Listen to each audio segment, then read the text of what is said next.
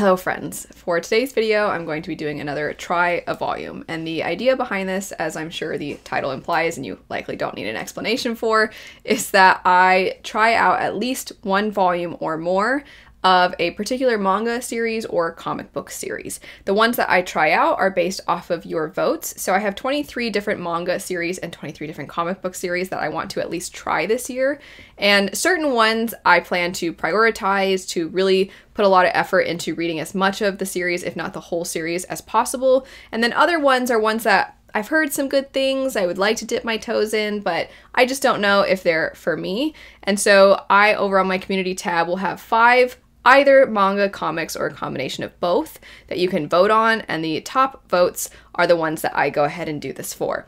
This last time, the 2 winners were actually 2 comic book series, which would be Paper Girls and Why the Last Man, and since they're both by Brian K. Vaughan, I decided I would go ahead and start Saga. Saga is one of the ones that I, as I was just describing, want to really put a lot more time into because I've heard such amazing things. It really seems like something I would enjoy.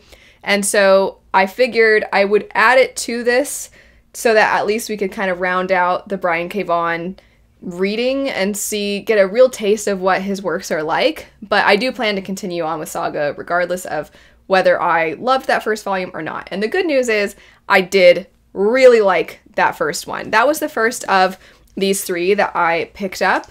I really enjoyed the dialogue of the characters. I immediately liked the characters, and I actually think it's an extreme skill to be able to deliver a story and to be able to make people like the characters just based off of little snippets of dialogue. Because a lot of times, of course, it's an artistic medium, meaning literally there's art on the page, it's visual for you to look at. And that definitely is something that's going to play a role because the artist is going to have the expressions of the characters, the way that they carry themselves, their body language, in a sense, is shown through their art.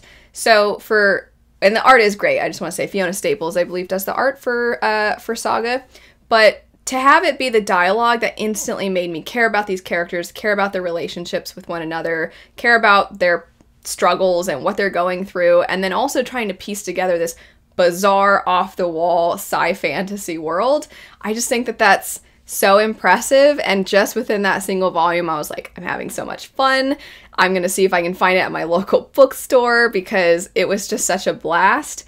And it's also got some emotional punches right away. The setup, if you don't know, is that you're following this couple that clearly their races are not meant to be together. In fact, they're at war.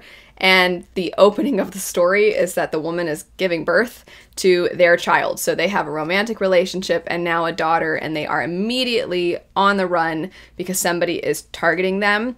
And you don't really know who's targeting them, why it's such a big deal this couple is together. It seems like they just want to mind their own business. It doesn't seem like they want to be some kind of icon or staple for people to look at and emulate. It just seems like they want to mind their own business and be left alone. And the galaxy is huge. There's so many different planets that they can go to. So why is everyone so interested in them?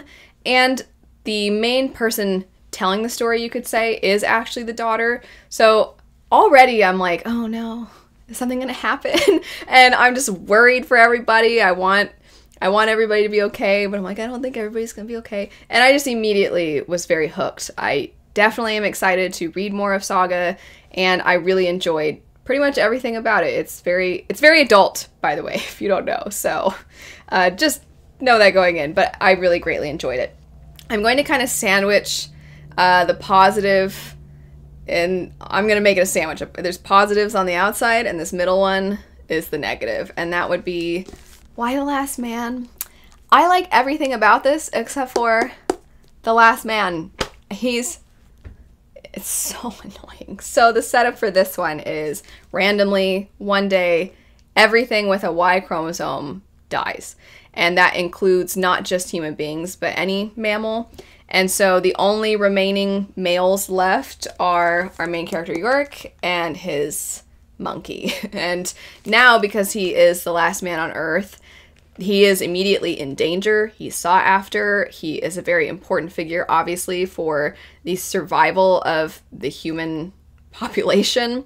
And nobody really knows in this first volume that he's still alive. He does reveal to some people, but it's still relatively unknown, but right away you can see where he is going to be in danger. And you're also, and the part that's interesting to me, and the thing that actually I liked, was what Brian K. Vaughan is doing with politics, with society as a whole, society in different countries, different smaller sects of beliefs, of political beliefs, and it's really interesting to navigate. You just kind of have to go with him wherever he's going to go, because who could ever predict what would actually happen in that scenario? So I really like everything going on surrounding our main character, but I don't think I can read a series where this is the main character, because he is unbelievably stupid and annoying. He's a big dum-dum. He's so dumb. I understand the idea of the last man alive. What if he was just an average Joe? He's just a regular old guy, and what would that be like? And that's very different from being a dumb, stupid idiot, which is what Yorick is. He's so incredibly, painfully dumb and annoying. I'm like, I hardly could finish this first volume because I couldn't stand him that much. I really don't like unintelligent characters and reckless characters, and if you're both those things and you're the last man on Earth, I'm like, you gotta not be so dumb. He was so dumb. So I don't think I'm gonna keep going with Why the Last Man, even though I like I said, the surrounding, but it's one of those things where even if Yorick grows throughout the series, even if he matures or he starts to think about other people, not just himself and his girlfriend, and anyway, if he starts to grow, I still think that where he would end up is where I would want him to have started. I'm just like, he's just so blech. He's just awful. I can't stand him. Switching gears though, and ending with Paper Girls. This one it's not more wild in its world than Saga, but it's just such a trip immediately. You follow these young girls who are on their paper route, and suddenly really bizarre things start to happen, and they just have each other. I don't know how much more I should say, because I think part of the fun of going into this one is just not having any idea what is happening, and just having a good time with how wild it gets.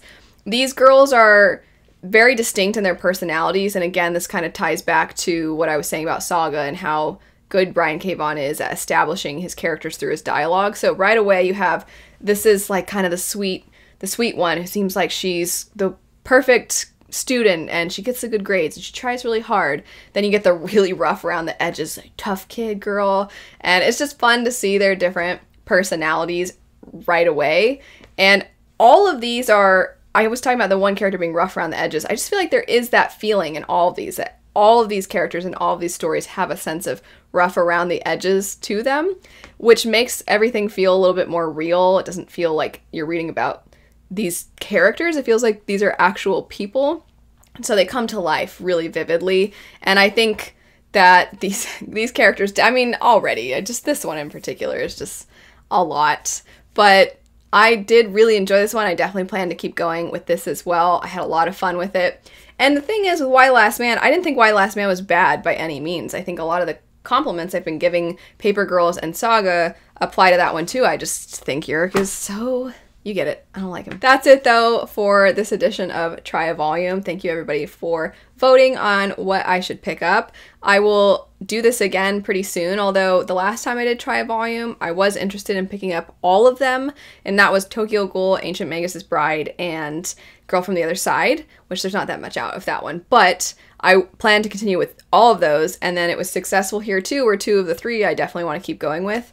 So I'm not sure when the next Try a Volume is going to happen, because I want to keep going with these. I have some other series I want to either start or continue on with, but the next time I do a Try a Volume, I'll have it over in the community tab, and you can definitely put your votes in again. So thanks so much for watching though. Let me know your thoughts on Brian K. Vaughan's works. I hope you have a great rest of your day, and I'll see you later. Bye.